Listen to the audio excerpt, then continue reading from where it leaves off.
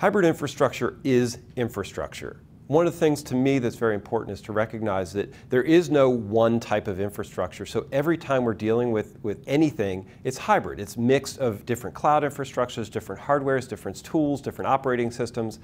We have to accept that everything is in that sort of multi-component state. And if it wasn't, we couldn't innovate because then we couldn't make changes. So hybrid infrastructure is infrastructure. But we have to accept that in that very complex, confusing, changing environment, we have to get work done. And so we have to build our systems in a way that is robust and reliable inside of this hybrid paradigm.